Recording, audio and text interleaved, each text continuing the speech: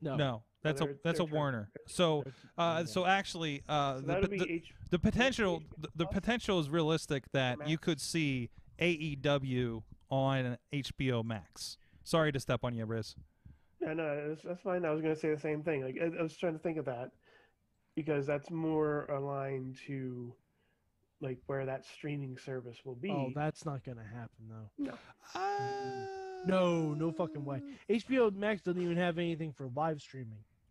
No, no, you're right. nope. There's no sports. There's no live sports. That's not to say that that wouldn't change because the way that they're going all in on that, I could see them doing something with that. And actually, there have been talks about HBO bringing on.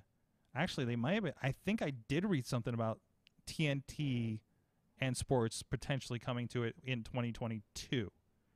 So that is on the table. Remember, also chat- remember, much like what happened in 2001, 2000, whenever that was, when AOL Time Warner happened, is basically what has just happened with AT&T Time Warner, and that's why a lot of HBO people left, because they changed the game and the strategy, and some people weren't happy about that for the quality control side of things.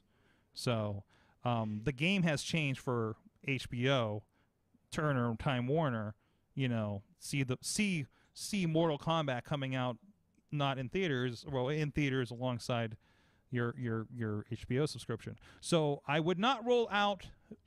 I'm not saying it's going to happen, but I'm saying there is a remote possibility you could get an AEW network on your HBO Max, especially since they seem to like to do what other people like to do.